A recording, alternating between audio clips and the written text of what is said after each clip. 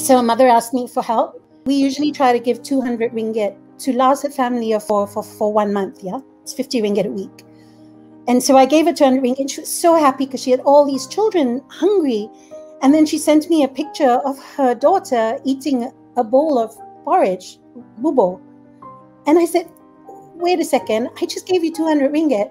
Why is she only eating porridge with no meat, with no vegetables?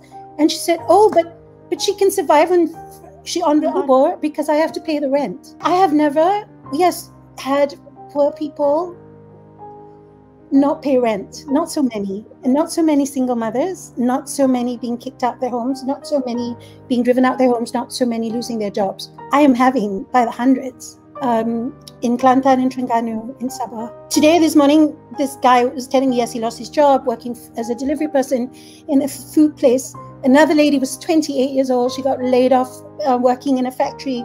And she says, I don't worry about me, but I can see my parents, my older parents, despairing because I have 86 ringgit in my bank and I don't know where I'm going to buy the next meal. It's not enough to last me food for 2 weeks. And you hear these stories over and over again, right?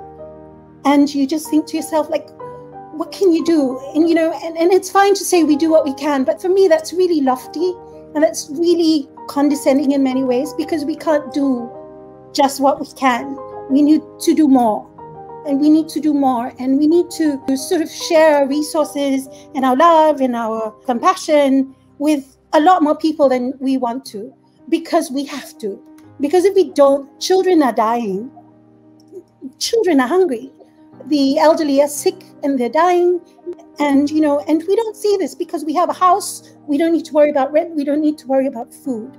But there are so many out there who don't.